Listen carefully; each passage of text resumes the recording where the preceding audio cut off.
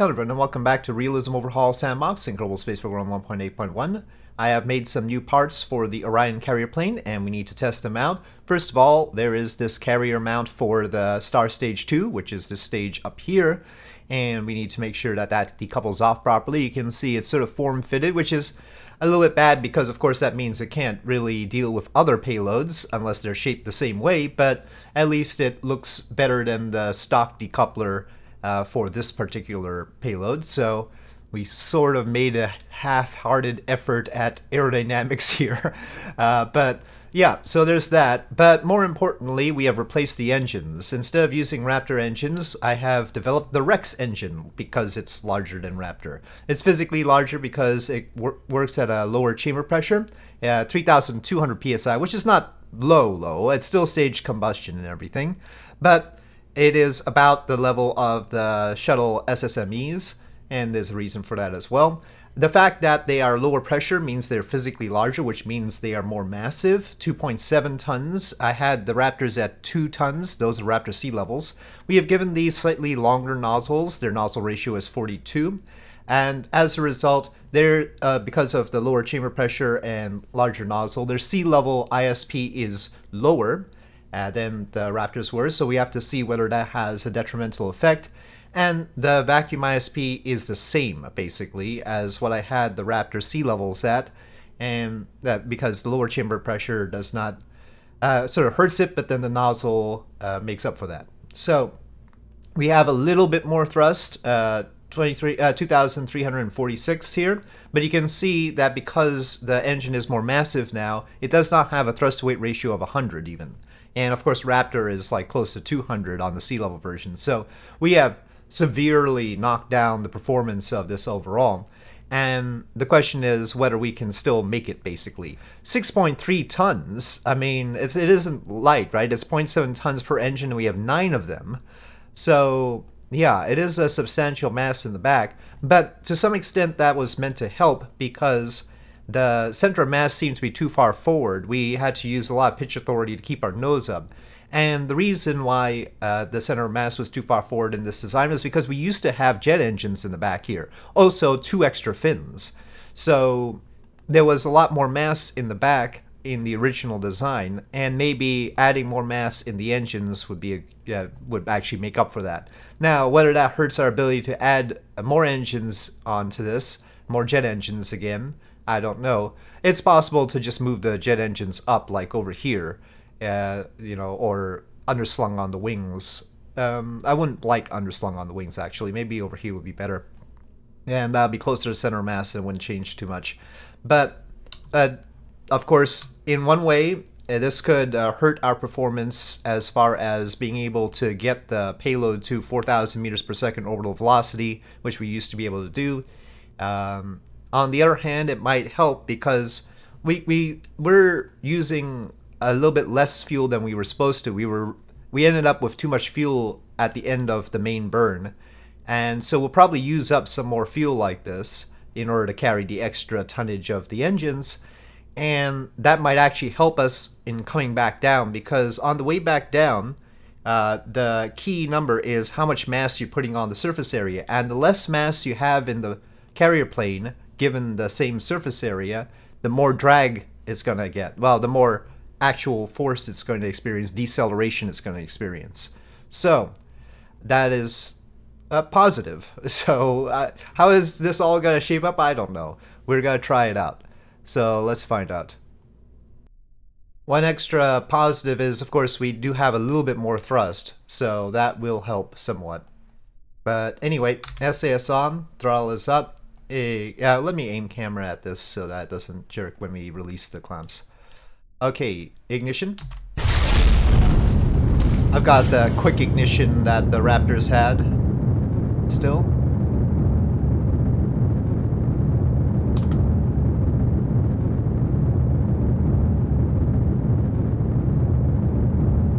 So here we go. I'm looking into relocating to Tampico.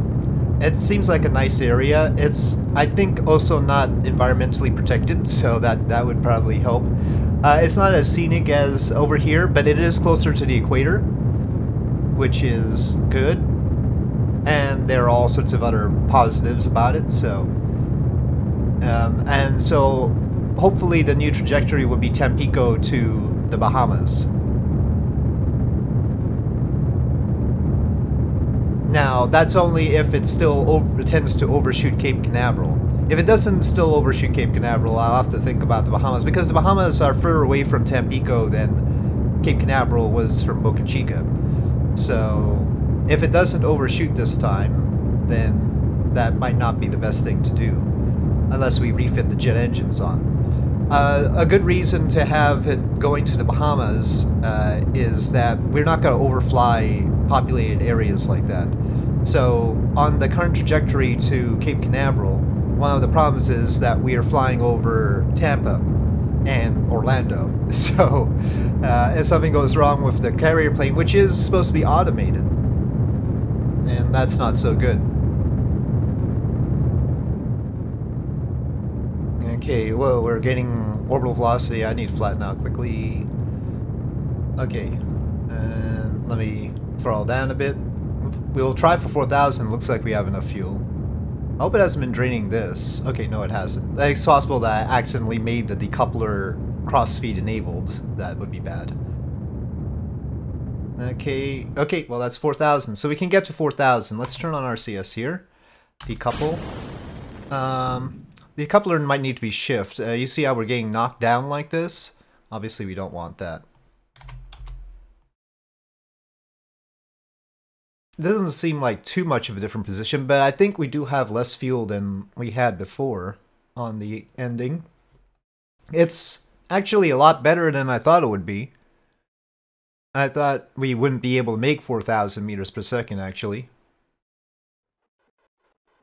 I forgot to make an action group for those 5 engines. I'm not going to do it right now because that needs to be done in the EAB so that we make sure we can turn off the gimbling and the activation of those engines.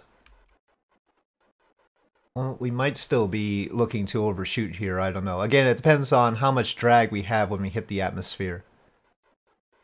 We don't directly overfly Tampa like this. We're just sort of immediately north of it. That blue spot right there, I think, is Orlando, though. And we have no communication, which is normal. Let's see, this part, maybe it's better to go for the Bahamas instead of this. It seems like NASA would not take kindly to this sort of thing. It's wiggling, but we saw that on the previous one. Oh, there goes the stage. Yeah, obviously that's supposed to continue going. Sorry, citizens of Florida. See, that wouldn't happen either. So, I have other purposes for these Rex engines. Again, named that way because they're simply larger than Raptors. We're going back down. We are overshooting a bit, so maybe the Bahamas would not be a bad idea. I don't know if we could overshoot by a factor of 200 miles, which is, or maybe it's about more like 150 miles, which is the difference between the distance from Boca Chica to Cape Canaveral and from Tampico to the Bahamas. So it's a big difference. But yeah, maybe we could make it on that leg. Can we turn around? It's possible we could get back to Cape Canaveral. We'll see. We're still maxing out pitch here, but I guess there's not too much hope that that's not going to happen. We need to pitch down anyway. We're at Mach 3. I could take control now. I like to zero out the pitch before taking control. Okay, off and atmospheric autopilot. And turning. Yeah, you can see how much it does not like to turn even now. It's better at slower speeds and lower altitudes. Thin air and high speeds are not conducive to turning quickly. It might even be turning worse now. I feel like. Oh, it's going off kilter. Oh no. Oh no, it stalled out. It stalled out. Need to settle the fuel down if we're going to use the engines. Okay.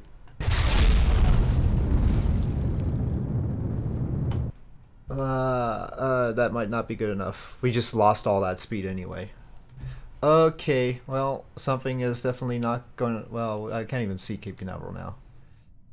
Well, let me not belabor this. Let me try it again and see if I can do it properly, or if it's just doomed to go awry.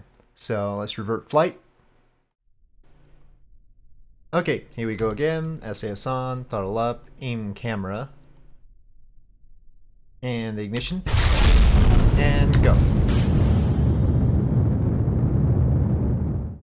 It actually takes most of its time in space just for it to orient properly. Its RCS thrusters aren't the most powerful things on the planet. Okay, initial descent. Not expecting anything too different here. I'm gonna pitch down... Oh, I should have waited until I had actual communication there, though. Honestly, I think we probably would have communication right now, given where Cape Canaveral is. It still thinks we're in plasma or something. But I'll wait. And then I'll pitch down a little bit so that we end up lower, but with more speed, since we stalled out last time. I think that's what's gonna happen if I pitch down a little bit. Right now it's not maxing out the pitch at 24 degrees. On the other hand, it's wiggling a lot. Okay, I've flattened it out, but it's not yet below Mach 3. I probably should have a little bit of angle of attack, otherwise it's gonna keep going down like that.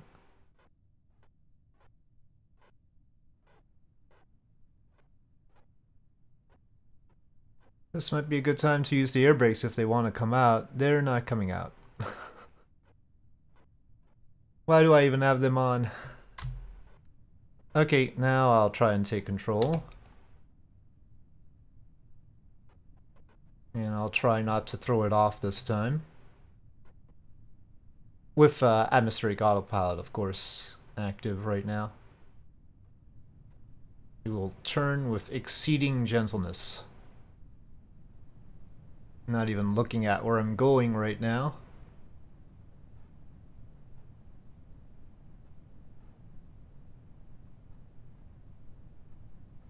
Probably we're too far away. Okay, I've leveled out. Let's see. Yep. Alright, we're too far away again.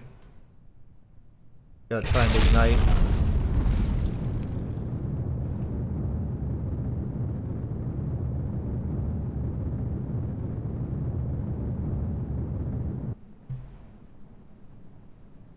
Okay, let's see where that gets us. But yeah, I think further off landing site would be better.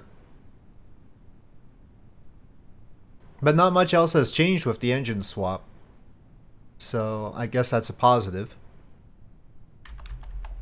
Alright, well, I don't know what else to do. I'm just gonna use the rest of the engine power.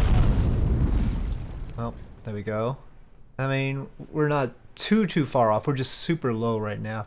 We can sort of see the coastline over there. But yeah, I don't know if we can get enough gliding out of this to get over there. I think we're way too far north. I think the Cape is all the way back there. That doesn't help anything. Okay, yeah, we're not too far off actually if you take a look at our coordinates. But we are definitely not landing where we're supposed to be landing. We're here. Cape Canaveral's there. We just... Actually, if I had aimed a little bit better, I think we might have been able to make it, but we ended up too far north. But, yeah, I think the most prudent course is to change sites. But then I also want to have the photo scenery at both sites, you see, that's the trick. I mean, it's easy to say, okay, well, we'll launch out of Tampico and land at Cape Canaveral. Oh, okay, we better pitch down more, we're gonna stall. We're stalling. Oh, okay. Well, water physics. Anyway, but yeah, it's easy to say we gotta change launch sites, but I need to put the pad there, and then of course I want to have nice photo scenery in those locations, so it's gonna take a little bit more work for me to be satisfied about those sites. But yeah, that's probably the easiest thing. The other alternative, if we really wanted to keep Boca Chica to Cape Canaveral, is either put jets on or increase the size of the wing to increase the drag. Either of those, of course, decreases our payload capacity. So, but both of those would probably be safer, to be honest. Yeah, we might. I'll look into what happens if we actually put the jets on. That might be another test. Oh, did we lose the bottom? We lost the bottom row of engines at some point. I guess on the splashdown, the bottom row of engines got hit. You'd see a Rex here. It just says one. Rex splashed down hard and was destroyed. But there were 4 of them. But I guess that's all of them. G-forces endured on the splashdown 26 Gs. So that's harsh. That was, at least not on the descent. The descent was like 12 Gs or so. So more work needs to be done on this business. But anyway, improvements have been made and we'll continue adjusting and look forward to the new sites coming up. So we'll see how that works. With that, thank you for watching. I hope you enjoyed this video. If you did, please do press like. If you have any comments or suggestions, please leave them in the comment section below, and I'll see you next time.